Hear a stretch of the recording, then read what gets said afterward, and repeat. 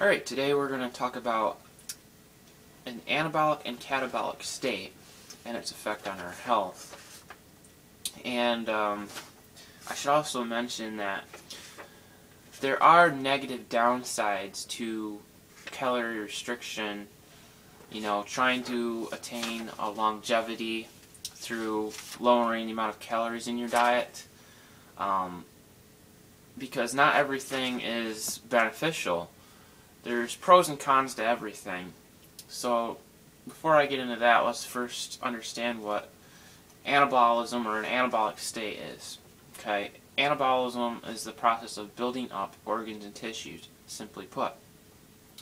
In terms of fitness, we refer to anabolism when we talk about gaining muscle or building muscle.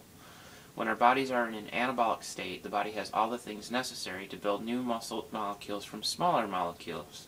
It is a state we want to be in as much as possible. This doesn't just mean getting big.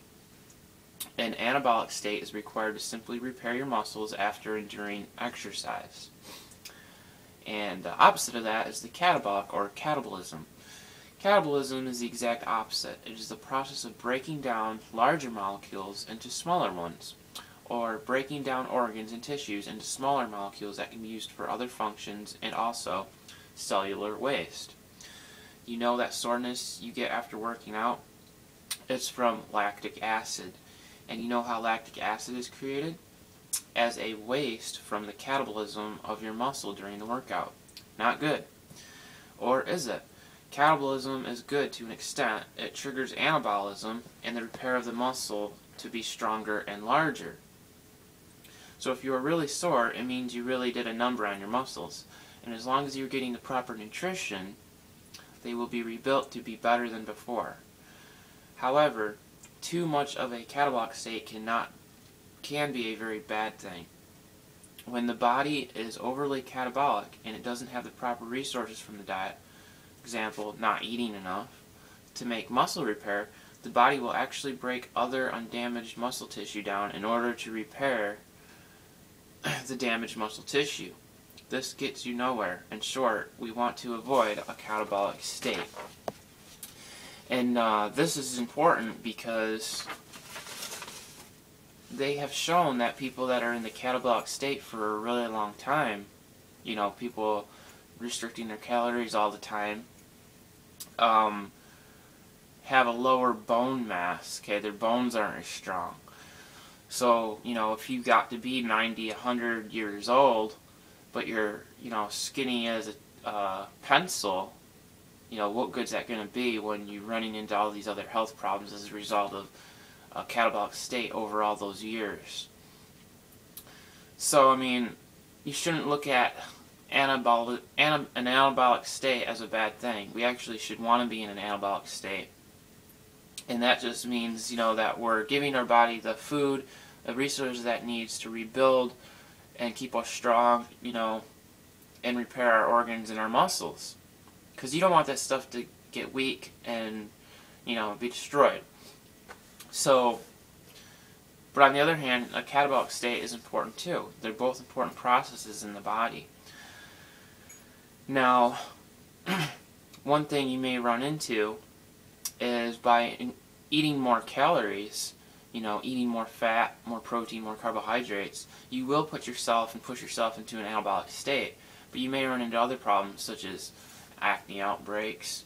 You might suffer a little bit of constipation. You might have some of these minor health things.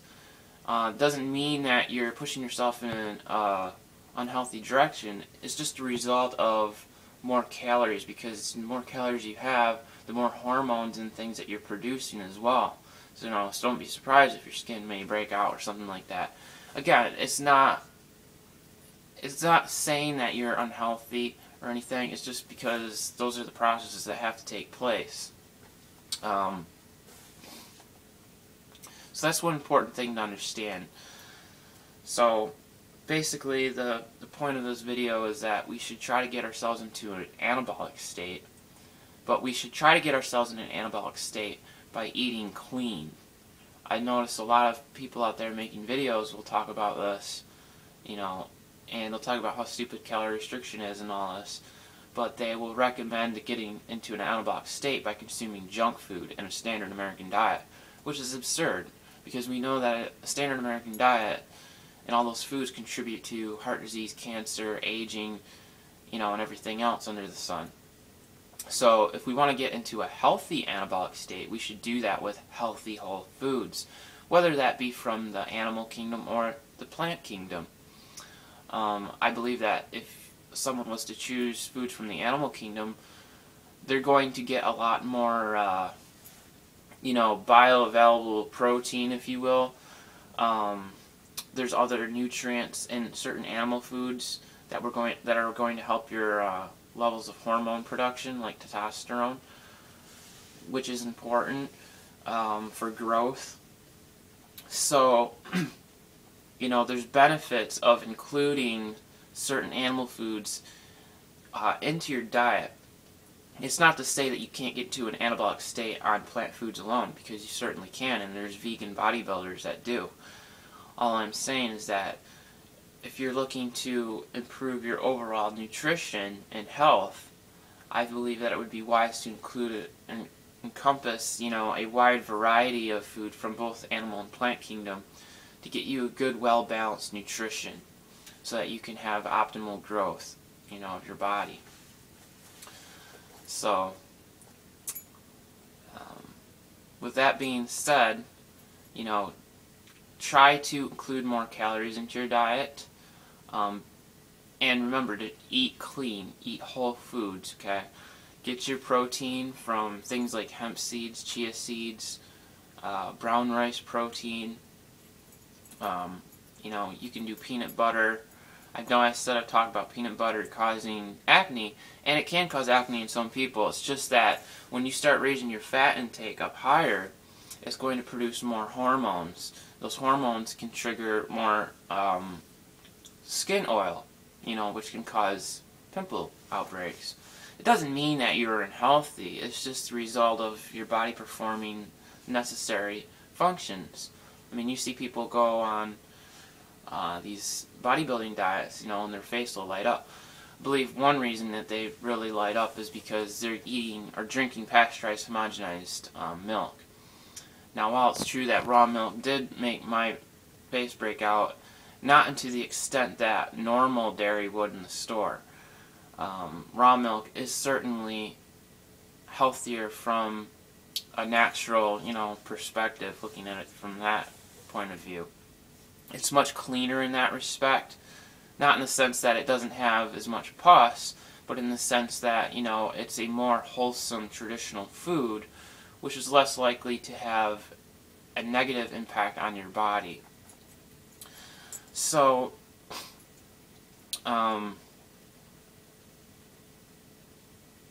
one thing that we can understand is that, when these people are working out, and they're getting bigger and stuff, they're doing it really in a healthy way because, they're consuming all the standard American foods and everything.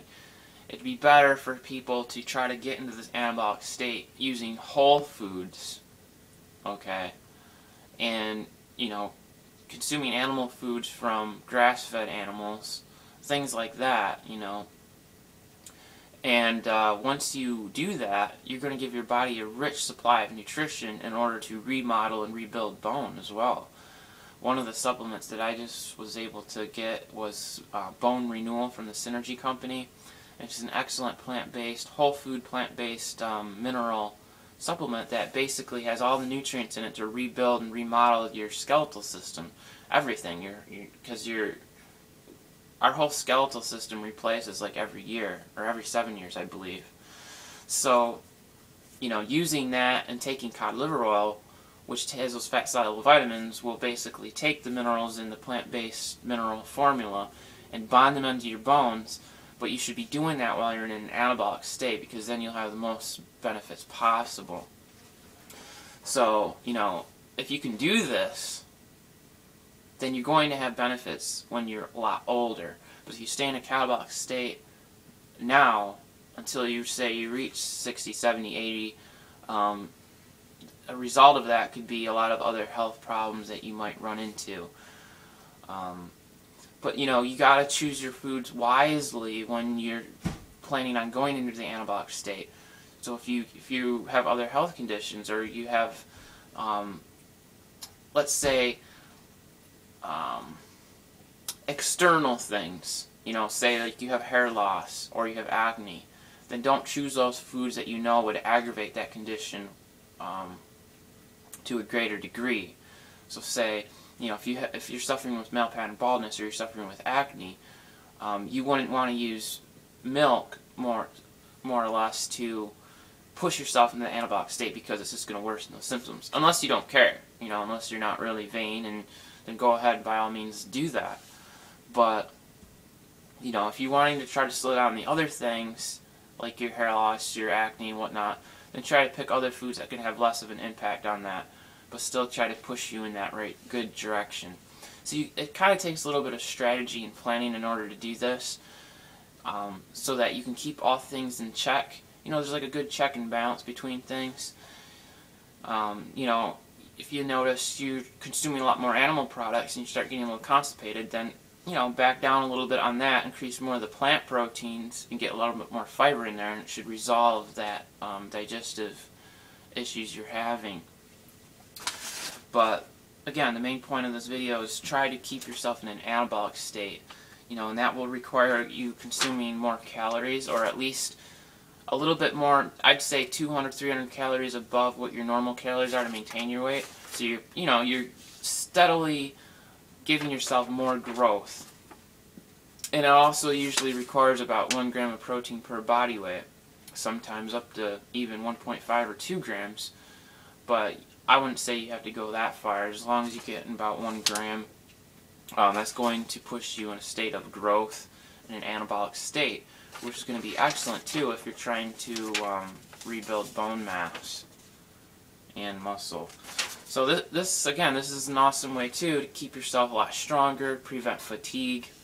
And my other theory is that if you start including more calories, you know, and you're doing the extra protein and you're pushing yourself in this anabolic state, and you had previous wrinkles and things on your face, by becoming bigger, your whole body's going to become bigger. So if your face actually becomes bigger, then you're not going to notice those wrinkles and stuff as much, because your face is going to go whoop. I've seen that happen with some people, and they basically look younger, which is a good thing. So, you know, don't always assume or equate, you know, a thin face with health, because that's not always accurate, you know. You can modify and change your diet around like this in order to even, you know, correct cosmetic things that you might want to fix, you know, so such as the wrinkles and things. So basically, you're just putting on a lot more mass. You know, you're creating new body tissue, you're creating new skin, you're creating new flesh, if that makes sense. So, with that, I hope you guys enjoyed this video. If you like it, please like, favorite, and subscribe, and I'll see you again in my next video. Take care. Bye.